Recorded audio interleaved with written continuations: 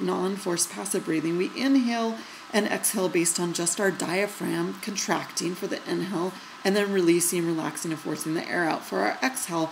And we do this in a 40 to 60% ratio of time, 40% on inhale, 60 on exhale.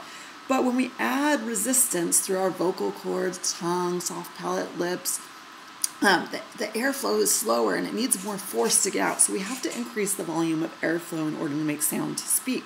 So we have to go above our tidal volume, our normal tidal volume, and have increased volume called inspiratory reserve volume to bring us up to our inspiratory capacity. Now, in order to get up to that inspiratory capacity, we have to recruit additional accessory inspiratory muscles in the neck, chest, back, including the sternocleidomastoid that pulls your sternum up anteriorly, your external intercostals and your ribs that open laterally, open up your ribs, your pecs and your trapezius that pull everything up superiorly and open it up, leaving more volume, less pressure, more air comes in.